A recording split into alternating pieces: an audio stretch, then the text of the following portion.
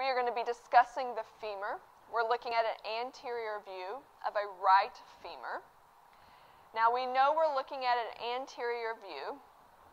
If you look distally, you see this smooth area right here. This is where the patella will sit during life, and the patella, you know, is your kneecap, so that has to be anterior. So we know we're looking at an anterior view here. Also, the femoral head, or the head of the femur, has to be oriented medially in order to articulate with the acetabulum of the coxal bone. So that way you know you're looking at an anterior view, and because this is medial, this has to be a right femur.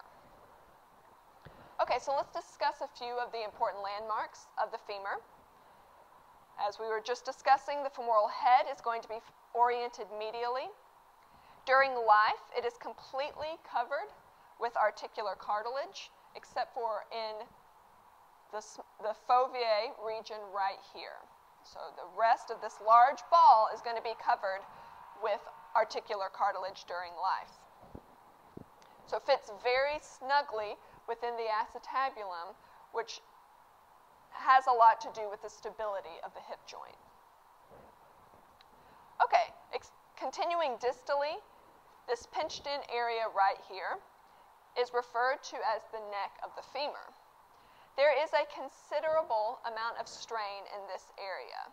And because of that, and also because this is a weaker area of the femur, this is a common site of fractures, especially in bone that's been weakened by osteoporosis.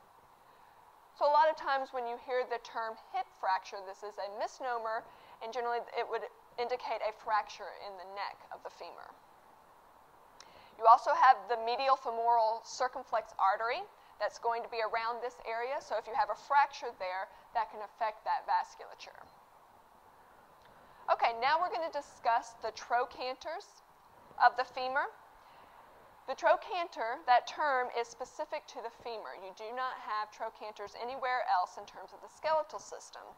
But basically all it is a tuberosity, or a mounding of bone, just a larger one than you have in other areas of the skeleton. The greater trochanter, as its name would indicate, is larger than the lesser trochanter. It's going to be opposite to the head, so that means that the greater trochanter is going to be lateral. This is going to be the insertion site for the gluteus medius and other hip rotators.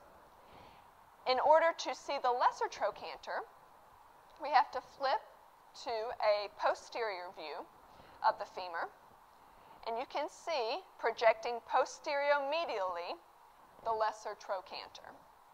And as the name would indicate, it's going to be smaller than the greater trochanter.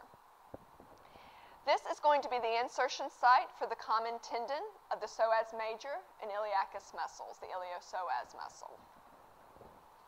Now, continuing to look at the posterior view, extending a good amount of the body or the shaft of the femur, you will have this vertical ridge of bone. This is going to be especially prominent in the middle third portion of the shaft. This is going to be the insertion site for the adductor group of muscles, the adductor group. Okay, now we're going to focus on the distal end of the femur. Similar to what you had in the humerus, you're going to have a medial and a lateral epicondyle. So the medial is right here. The lateral is over here. And a way to be able to orient yourself in terms of which one's medial and lateral, we know the femoral head is medial, so this has to be the medial epicondyle. We know the greater trochanter is lateral, so this has to be the lateral epicondyle. The medial epicondyle is going to be the attachment site for the tibial collateral ligament. Sometimes you'll hear this referred to as the medial collateral ligament. Whereas the lateral epicondyle is going to be the attachment site for the fibular collateral ligament or the lateral collateral ligament. We've already discussed the patellar surface, the smooth area on the anterior surface. In order to see the condyles of the femur, it's easiest to see this in a posterior view, or they're much more prominent. This is going to be your medial condyle, and this will be your lateral. So the same as how you're figuring it out in terms of the epicondyle, the medial is going to be on the same side as the humeral head. The lateral will be on the same side as the greater trochanter. These are going to articulate with the menisci and the tibial condyles of the tibia in order to form the knee joint.